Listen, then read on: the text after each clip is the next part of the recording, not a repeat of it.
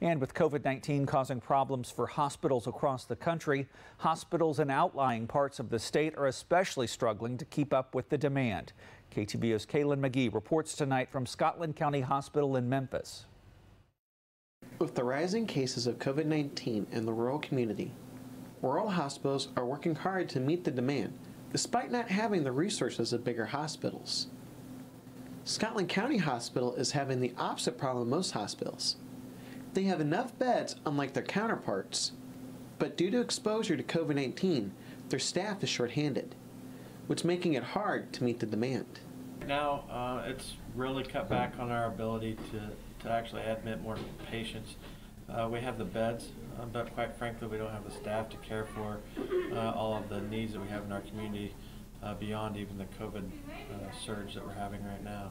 To combat this, the hospital is asking anyone with hospital experience or who has retired to come back to work to help the hospital out. And so far, they've had very positive results. Trying to bring in some people and offering the public and people who've worked in this facility before to come back and help in any way they can.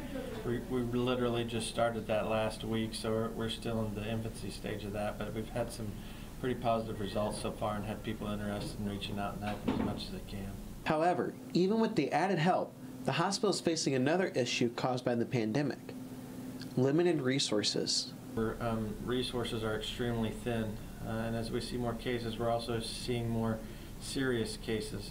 We're seeing a significant increase in community spread and community positivity rates. Therefore, it's impacting our resources that we have available for the other patients who are not necessarily COVID positive.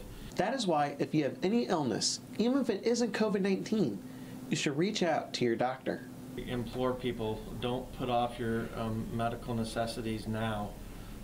There are many different ways you can access us, both through the clinic and other outsources that we can utilize, virtual visits.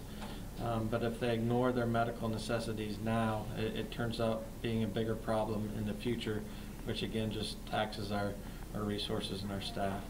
Reporting for KTVO News, I'm Kaylin McGee.